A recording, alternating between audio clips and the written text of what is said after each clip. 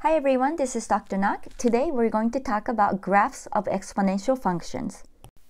We pretty much covered everything about how to graph the exponential functions, but here is our goal for this section. Our goal is to graph exponential functions using transformations. Let's review a little bit. So recall that this is the graph of f of x equals b to the x if b is strictly greater than 1. Now notice the key points. Key points, remember the exponential functions always have to go through 0, 1, and then 1, b, where b is the base of the function. Now here is the graph of f of x equals b to the x, where b is between 0 and 1. Again, key points are 0, 1 always, and then this value here is going to be 1, b, where b is the base. Now here, since b is between 0 and 1, your value of b is going to be a fraction, like maybe 1/2, 1/3, 2/3, and whatnot, but it has to be less than 1. Now let's analyze an exponential function of the form f of x equals b to the x plus c plus d. Now, other mother function or the parent function is f of x equals b to the x. Now, let's go over what does c and then d is going to affect our mother function f of x equals b to the x. First, d denotes the vertical shift units, and then this little tiny c is the horizontal shift units, and then we're going to have the y-intercept at 0, b to the c, so base to the horizontal units, and then plus d, which is the vertical units. All right, and then y equals to d is going to be the horizontal asymptote, and range is always going to be d, infinity, and domain is going to be all real numbers. Let's take a look at example 1. Graph f of x equals 2 to the x plus 1 minus 3. Find the domain, range, and asymptote. All right, so here is the summary of what we just discussed. So let's first determine who plays the role of d, which is the vertical shift, c, horizontal shift, and then from there we can find the y-intercept and horizontal asymptote and find the domain and the range. So let me first rewrite our function here. So f of x equals 2 to the x plus 1 and then minus 3. Now we're analyzing the functions of the form f of x equals to b to the x plus c and then plus d.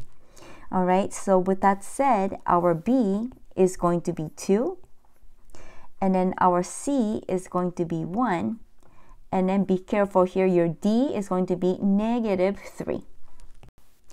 Let's first find our horizontal asymptote. Now, the formula is y equals to d. So, just follow the formula. So, this implies that our horizontal asymptote is going to be at y equals to negative 3. Now, let's deal with the horizontal shift and the vertical shift. Now, if c equals to 1, remember, c is the horizontal shift units, right? So, that means that you're going to have to shift our mother graph, which is f of x b to the x, left 1 unit. So be careful, it's going to be left if c is positive, and it's going to be right if c is negative. Next, d equals to negative 3 means that you're going to have to shift f of x equals b to the x 3 units downward. Now, here's the cool thing. Let's just analyze what we just wrote for c and a d. C means shift the function 1 unit to the left. So that means what then? Your x value gets shift 1 unit to the left. So that indicates your x value is going to be at negative c, which is going to be negative 1. And then you're going to have to shift f of x 3 units downward. So downward means you're talking about the y value, right? So your y value is going to be shifting 3 units downward, which means that your y value is going to be negative 3. So we can summarize the total shift as negative c and then comma d. And which in this case we're going to have negative 1 comma negative 3. Keeping all that in mind, let's try to graph this out. Let's first draw the mother graph, which is f of x equals 2 to the x. Now remember, it's always going to go through, exponential function is always going to go through 0, 1, and this portion is going to be 1, b. Now our b is 2, so our graph must pass through these 2 points. After you draw the mother graph, all you have to do is look at the total shift. Total shift is x is -1 and then y is -3.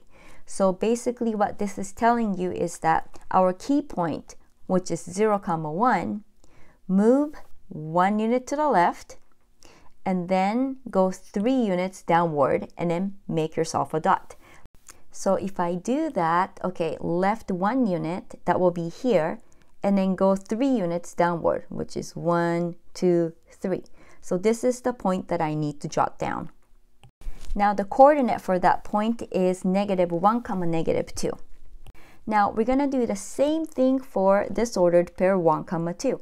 So you take this point, move 1 unit to the left, and then move 3 units downward. So I'm going to be plotting 0, -1. And now all you have to do is, oh wait, we forgot the horizontal asymptote. Sorry about that. Horizontal asymptote is at y equals to -3. So here is the line y equals to -3. All right, so now let's connect those 2 dots and draw our final graph. So it must look something like, oh no, something like this. Yeah, that looks good enough to me. So there it is. So this is our graph of f of x equals 2 to the x plus 1 and then -3. All right, so now let's take a look at f of x equals a times b to the x plus c and then plus d. And of course, our mother function is y equals b to the x. Now, sometimes mother functions called the parent function, but anyways, you can call it father function if you wanted to, but you can call it whatever, basic function, whatever floats your boat. Now, c and a d are exactly the same thing as the previous examples that we did, where c represents the horizontal shift and then d implies the vertical shift. Now let's talk about a. So here are the properties of a. In fact, you're going to have to analyze absolute value of a. Now, if absolute value of a is strictly greater than 0, what we're going to do is we're going to stretch our graph vertically by a factor of absolute value of a. Now, if absolute value of a is between 0 and 1, then what we're going to do is take our graph and compress vertically by a factor of absolute value of a. And then, like I said, c implies the horizontal shift, and then d implies the vertical shift. And together, we can express our total shift as -c, d. Now, we've also learned this in the previous sections, but if a is negative, if this value a is negative, what you need to do is you need to reflect the graph about the x-axis if x is negative. But anyways, let's do an example. Example 2, let's try to graph f of x equals -1/2 times 1/4 to the x minus 2 and then plus 4. We got this. It's always helpful to graph an exponential function if you know where the horizontal asymptote is. So let's first find the horizontal asymptote.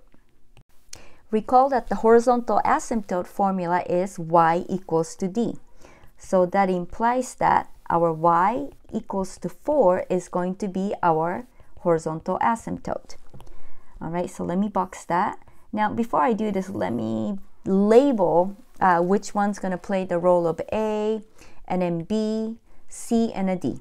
All right, sorry, maybe I should have done that first. So here, what we got going on is this. Let me change the color. Our A is -1/2. And then our B is 1/4. And then our C is -2. And then our D is +4. And please note that our mother graph, let me just write it right here. mother graph is nothing but f of x equals to 1/4 to the x power. So here's the graph of the mother function. Now let's see what we're going to do next. Let's try to graph y equals 1/4 to the x minus 2. So now we have the horizontal shift factor going on. So this means that you're going to have to take our key points and shift 2 units to the right. So the key points are here. You're going to have 0, 1 and 1, b, so that will be right here. So this point right here is going to be 1, and then 1/4, which means that our key points 0, 1 has to go to 2, 1, and then 1, 1/4 has to go to 3, 1/4. So this will be the rough sketch. So here's the graph so far. Next step, what we want to do is let's graph y equals to 1/2 and then 1/4 to the x minus 2. So this means that we're going to have to take our previous graph, which is the blue graph, and compress that by a factor of 1/2. Which means that 2, 1, which is this point, has to go to 2, 1/2. It's going to change the y value. Now, and 3, 1/4 is going to have to go to 3, half of 1/4, which is going to be 1/8. So here is the graph. I'm talking about the orange graph. So this point, I don't know if you can see this, I'm sorry. So this point now is 2, 1/2. And then this little point right here is going to be 3, 1/8. All right, so now finally, let's graph what we want, which is y equals -1/2 times 1/4 to the x minus 2. So now what do we got going on? What we have is the reflection about the x-axis. So what we need to do is we need to reflect our orange graph about the x-axis, which means that our point 2, 1/2, which is this guy right here, has to go to -2, -1/2, and then 3, 1/8, which is this point right here, has to go to -3, -1/8. So this will be the rough sketch. And here's the actual graph by using Desmos. But anyways, what we did was we basically took our basic function or parent function or mother function, which is y equals to 1/4 to the x power, and then we transformed that once. Oops, sorry, this is the first one, and this is the second one, and here is our final graph. All right, so I'm going to stop here. So if you have any questions at all, please let me know. Good job, everyone.